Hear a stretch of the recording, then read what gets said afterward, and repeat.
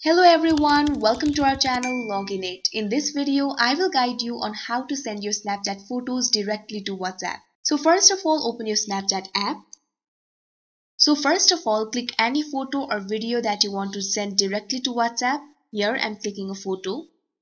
Now, if you tap on the send option that is at the bottom right corner, you can either upload it to your story or you can send it to your Snapchat friends. So this does not work. So go back.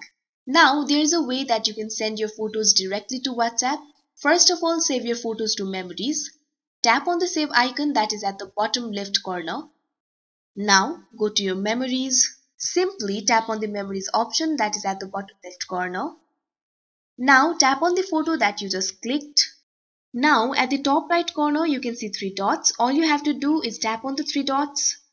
Now you can see several options over here. Export snap, delete snap, hide snap, edit snap, send snap. All you have to do is tap on the export snap. Now you can see two options. One is camera roll and another one is other apps. You have to tap on other apps. Now you can see several options over here. You have to find WhatsApp and tap on it. Now you have to select whom you want to send. Tap on the person that you want to send. Now all you have to do is tap on the send icon that is at the bottom right corner. You can see here you can also add a caption. Now you have to tap on the send button that is at the bottom right corner.